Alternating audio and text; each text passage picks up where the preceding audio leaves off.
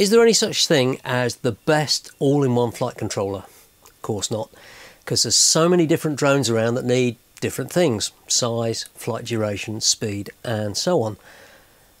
But looking back over what I've built over the last 12 months, I've used this Beast F7 from iFlight in most of my quads. Well, anything up to about 5 inches, and there's good reason. It's just about the best all-in-one flight board that you'll find. And although it's a single whoop size board, it's packed full of goodness that hasn't ever let me down.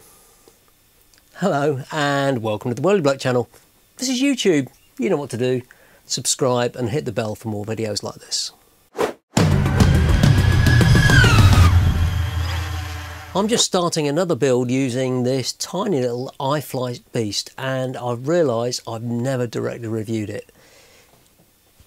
It was in my AOS 3.5 build review, but not in any great detail. And I'm beginning to think there's some black magic going on with this. So the first thing you'll notice is this is a single 25 by 25mm whoop size PCB. It's not actually a stack, but it packs in so many features. It's an F7 MCU, the BGA STM32F745, with a built-in Bosch BMI 270 gyro. And surprisingly, it's got 16 meg of onboard flash memory, so you can tune this using the black box logs. And it's only got a micro USB connector on the side here, which is a bit of a shame. It's not a big deal. I generally prefer USB-C these days. And you've got 5 UARTs on here and a real current sensor. And the ESCs can handle up to 55 amps continuous with up to 60 amp bursts running BL-HELI-S. And you can power this off anything between 2 and 6S, and it's got this DJI compatible socket for an air unit or a Cadex Vista. But do take care if you're using 6S and an air unit. There's no built-in 9V back, and the power out from this connector is full VBAT, so you'll need a separate back if you're going to run that. But if you're using a Cadex Vista, there's no issues because that works up to 6S, which is around 26.5 volts. Now this board is a 25.5mm square standard whoop size mount pattern, and the actual board is about 32mm square. And that's pretty small.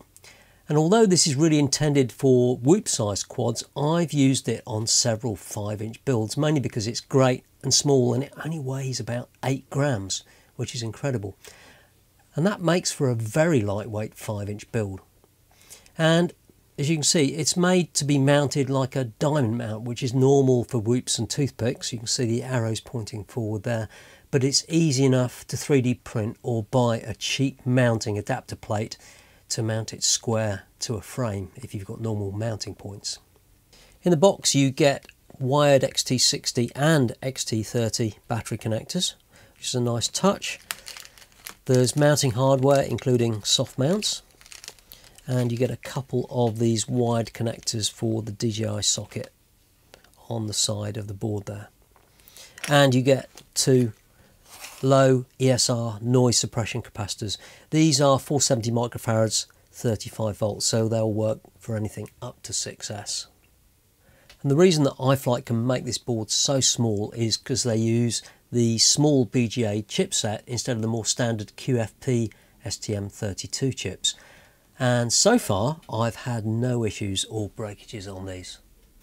And as usual with iFlight, they provide a very comprehensive and clear set of wiring diagrams for pretty much every combination of receiver, VTX and camera, including all the Betaflight port settings to select analog or digital video. You don't have to use DJI or Cadex Digital VTX because there's nothing to stop you using an analog VTX, and these diagrams show you how to set it up. And because this is all plug and play with DJI and Cadex, you can put together a very lightweight 5-inch quad with hardly any effort. But just remember not to use the air unit with a 6S battery without having a 9V back. And there's loads of links on the iFlight website to find one of those. There's a Betaflight build target for this, but there isn't one for iNav yet. But it doesn't have a barometer, so it's pretty unlikely anyone will want to use iNav on this. And this is the V2.2 version, which has got a slightly different gyro to the earlier versions. This all sounds pretty perfect, doesn't it? Well, it's not quite. There's a price to pay, and this isn't exactly cheap at around $110 or £90. But you've got everything you need on one very small PCB, and it's ready to go. And this is my 4th build using these without any issues at all. So I'm going to carry on using them for anything up to a 5-inch build. And the benefit of using this on a smaller build is on the black box memory.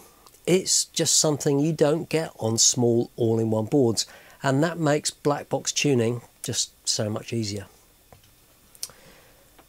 As always, thanks for watching, and if you found this helpful in any way, why not subscribe or maybe buy me a coffee to support the channel.